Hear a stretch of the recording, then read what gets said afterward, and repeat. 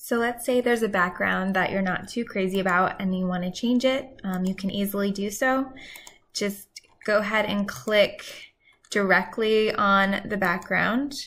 So don't click if you see a text box or another, or an image or a movable piece or anything. Don't click on that. Try to find the very back layer, the background. So right click on it, select change background, choose image. So I was looking at some orange backgrounds, but you can upload your own image from your computer.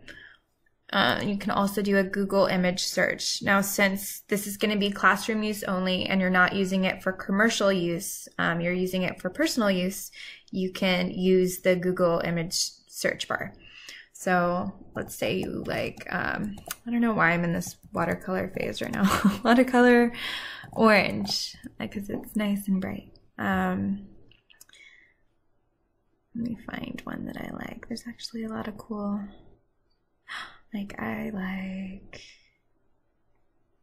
this is kind of fun. Okay, I'm gonna choose that one. Select insert.